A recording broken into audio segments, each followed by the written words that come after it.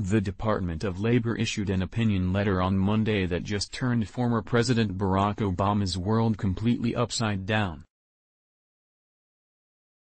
The letter recognized the gig business's workers as contract labor, which is a favorable sign for other companies built on the gig economy business model. A gig business is a company that uses a technological platform based online or on an app that connects them with customers.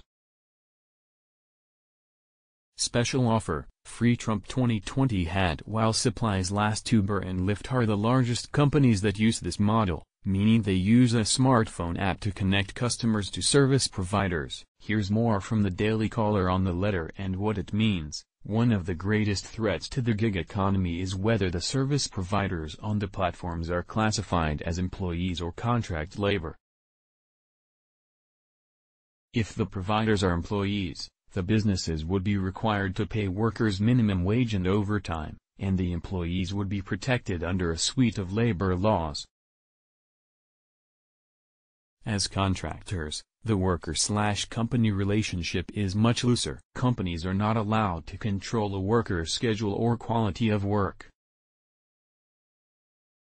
In some cases, the company may not even determine the worker's pay, leaving it to be negotiated between the service provider and the customer. The difference in classification can result in a cost difference of millions of dollars for gig companies and undermine the entire business model and, depending on the company, render it almost entirely unworkable.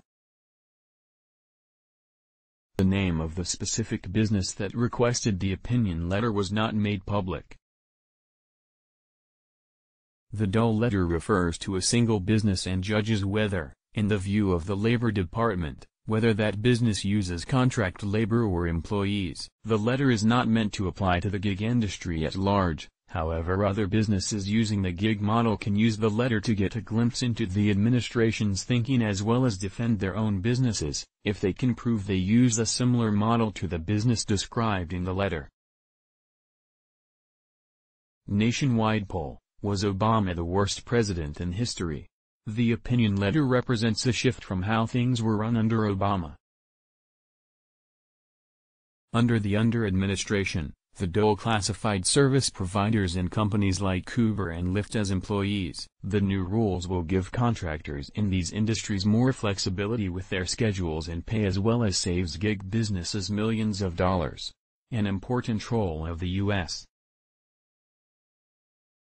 Department of Labor is to ensure that employers who want to do the right thing have clear compliance assistance, Dole Wage and Hour Division Acting Administrator Keith Zonderling said in a statement. Today, the U.S.